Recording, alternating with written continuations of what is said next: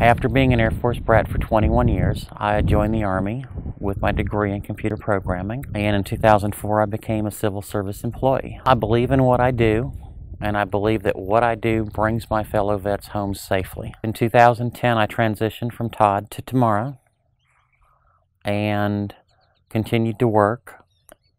I made several people uncomfortable and had other issues that were going on, so in August of 2011, I was returned to my parent organization. I was given less duties, less responsibilities, and that continued from 2011 to 2013. I had a supervisor. We'd be in a meeting. He'd say, "Todd, I need you to answer this. Your quality." Smirk. Everybody'd look, "Who's Todd?" "Oh, I meant Tamara." You know, he just changed his name. People at work or people in other places would ask if I had a right to use a bathroom.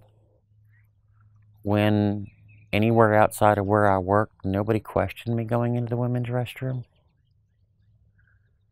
So I guess the misnomer is, if nobody else saw anything but a female going to the bathroom, why did I have such a problem at work? 4 years ago, I filed an EEO complaint, and I filed a complaint on prohibited personnel practices.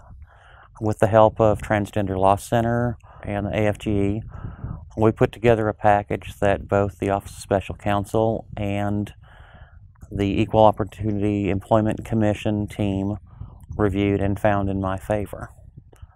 We're sending a clean message that says we want to be judged on how we do our work, and be our true selves and be authentic at work, and not be judged on things that do not affect our work performance.